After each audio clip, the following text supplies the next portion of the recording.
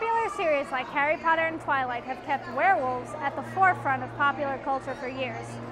But werewolf lore has actually been around for hundreds of years. In fact, throughout history there have been werewolf myths and folklore, and all the stories are pretty much the same. A man is bitten by another werewolf, and in turn becomes a half-man, half-wolf whenever the full moon rises. But if so many people have been talking about it for so long, is there really any truth to the werewolf myths?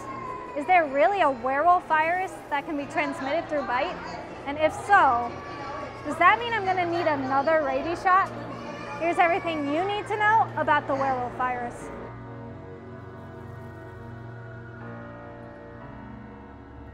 Now I know some of you may be thinking, whoa, wait a minute.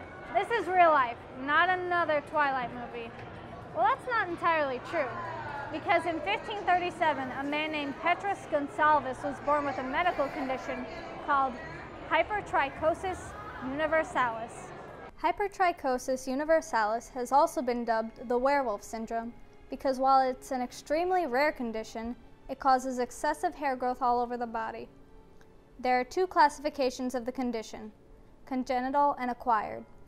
In cases of congenital hypertrichosis, the hair growth is caused by a genetic mutation and is present at birth. In cases of acquired hypertrichosis, the hair growth is caused by certain drugs or cancers.